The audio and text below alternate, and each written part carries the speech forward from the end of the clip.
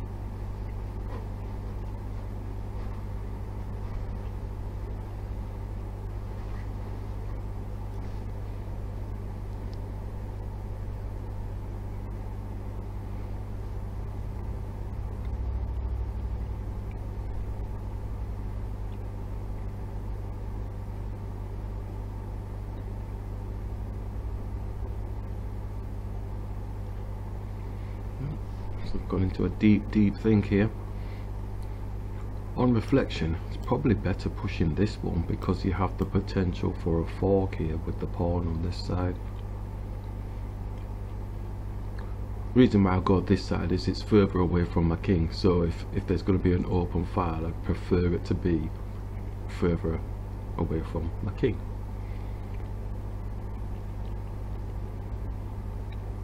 So just press onto the queen first.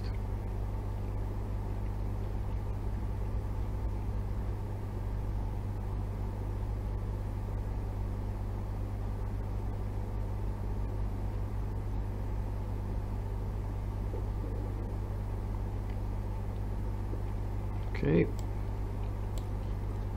let's bring the bishop back.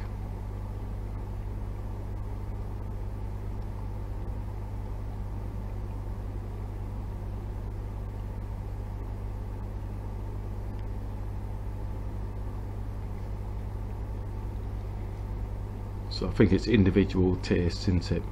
If you want to open a file close to your king, then go for it. I'm more comfortable being away from the king, but sometimes I'll vary it. So he's moved the knight because the pawn was going to be pressing onto it anyway. Obviously this is going to be coming through the center just to mess up the structure.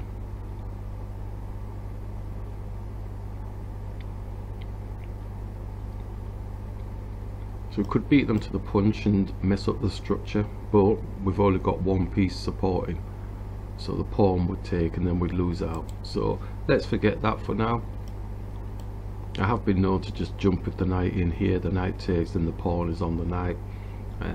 It's a bit sketchy, that one, because you know you're leaving them a little bit with control with the pawns in the middle.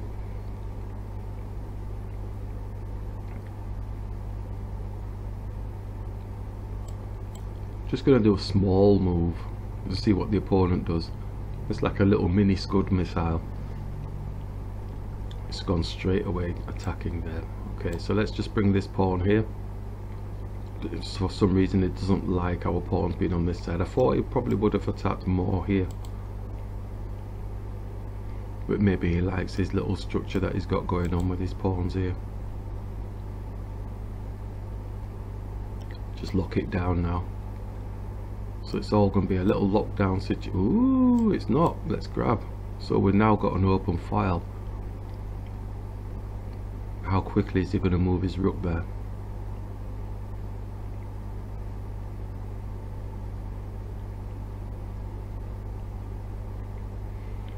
The basics such as like rooks owning open files really does ring true. Even in the higher level games, if you get your rooks on there balanced, it works out quite nicely. Only time I probably wouldn't do it really is when you've got the bishops, you know, aligned on that file, and there's no way made that you're going to win anything on that file. So he's pushing down. He's not actually gone for ownership of the file per se. So knight currently doesn't have anything, so the bishop's going to come here just to x-ray through to the queen. Yeah, so we just did that just to make them do something. Let's just bring the queen back here.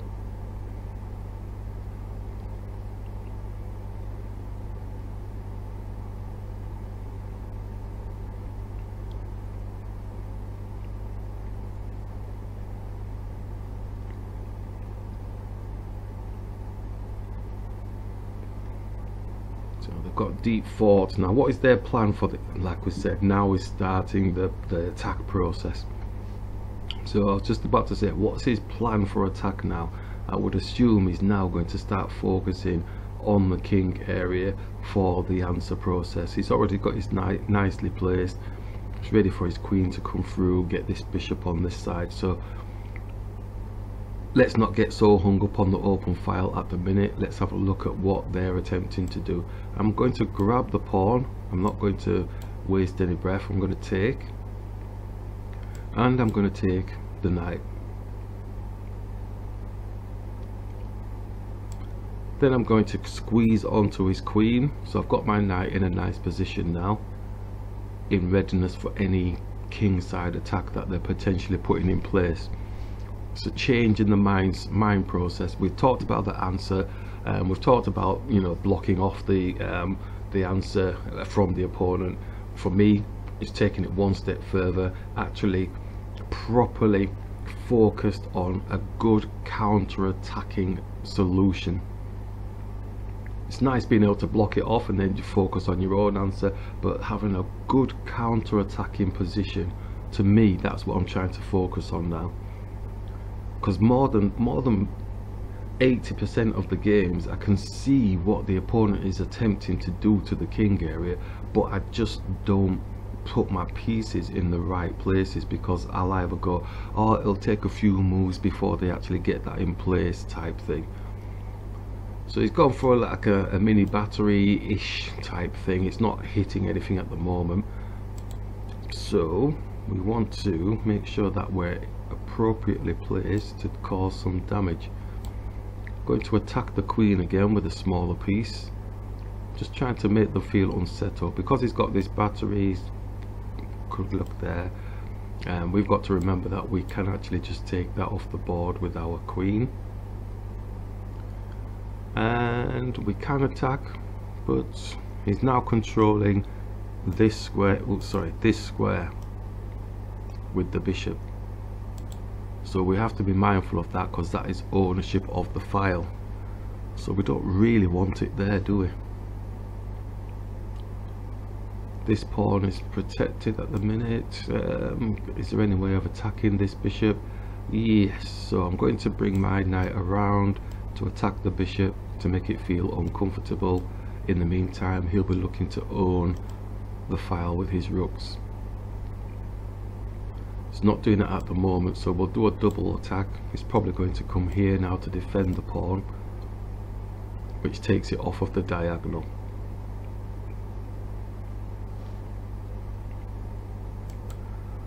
So that mini counter attack that we did there against it, yes, so it's taken him off.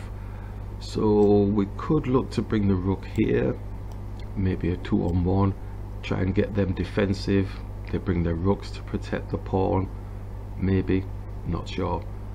His knight does have a nice beautiful outpost, which is going to be annoying for us because he's potentially going to use it. Oh, what am I just saying? Oh dear. So if we come up, we're away from the gaze of the knight function, are we? Yeah. So the bishop can move. So we'll do that because we want them to feel that they have to be defensive. A 2-on-1, bring the rook across. Be mindful the knight is looking here, so if we did bring this rook across, he's going to have a fork on us. Knight's protecting the bishop. It's just that it's... Whoa! Oh no, did I just release a pawn? I did, didn't I? Let's take... I just released the pawn. Knight has a check on the king for a bit of a tempo win to actually grab this pawn. Oh, and he's taking it. Let's grab. So we're on the knight. Does he have some sort of fork situation?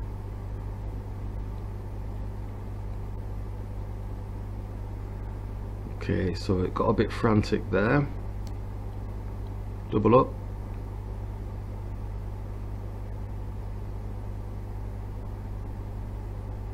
Yep.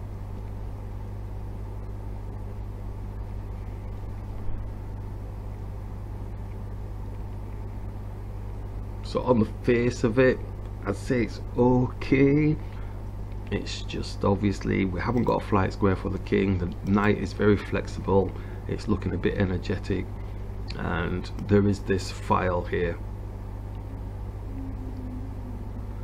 I preferred to double. Could have gone here just to block off, but then if he'd come there, then he still would have been... Oh, he's now looking to push this pawn down. We need, I think, to do something about this knight. So I think we need to be pressing onto the knight just to get it out of the way. It's clouding the position. So take its way back over here.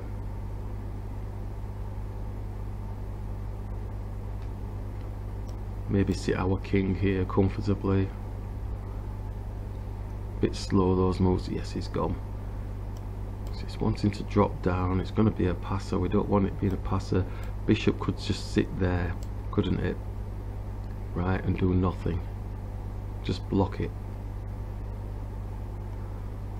Would be quite nice if this bishop was hitting that square, because then we could go for a double attack.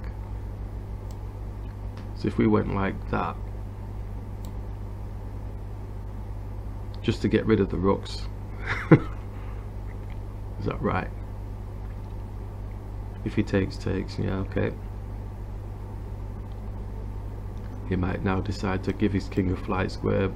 In any event, we could still go there. He doesn't have to take. He could just leave it there. Then we take, he takes. So still have to box clever, because obviously he's going to want to protect this pawn, so he's probably going to want to keep a rook on this side. What are we on? 4 minutes, they're on 1 minute and something.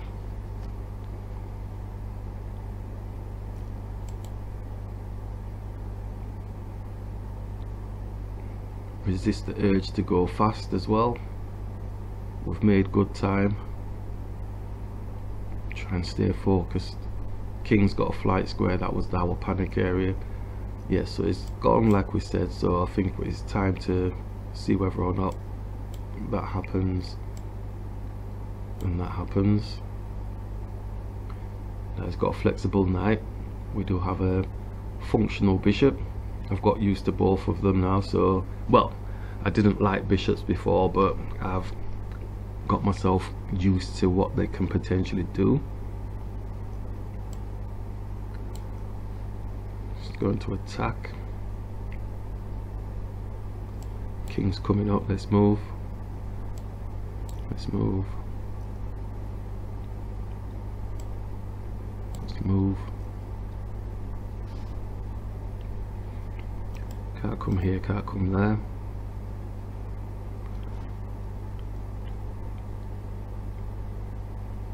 Okay, so what do we do now? Attack the knight, bring the bishop here.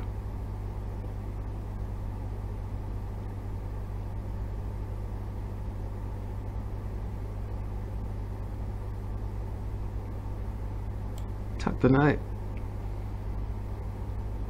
It's got to check on my king. Excuse me. It's moving fast. Let's go here. Oh, he's on 40 some seconds. Okay, dark square.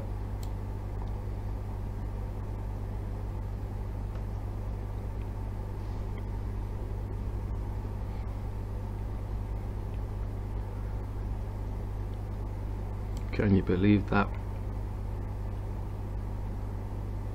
Can you believe that? It's like magic, isn't it? Let's go here. 37 seconds. It's like unbelievable magic.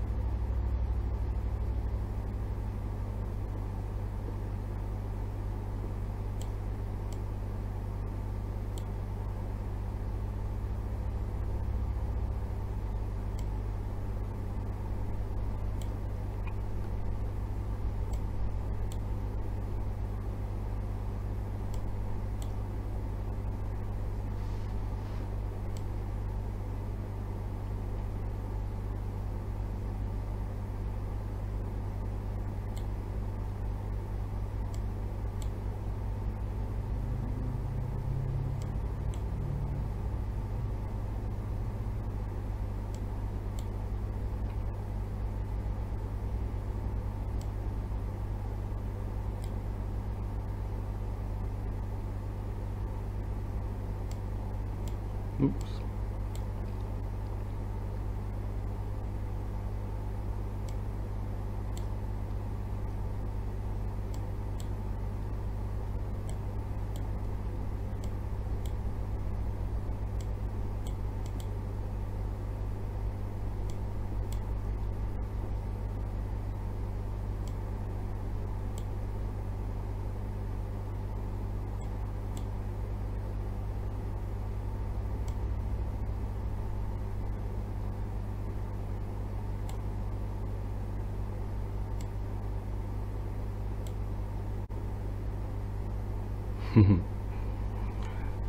Again, since we've been practicing the full-on version, the complete version, we've been not doing too badly. Excellent. So training does help, and once you find out what it is that you need to work on, if you're then drilling that and constantly putting it into your game, you're definitely going to see some types of benefits. It's not saying I'm going to win all of my games at all. It's not saying that. What it's saying is I'm feeling a lot better about my games because of what I've learned from analyzing my own games and then applying the solutions to the learning. So I'm feeling quite comfortable and happy with that.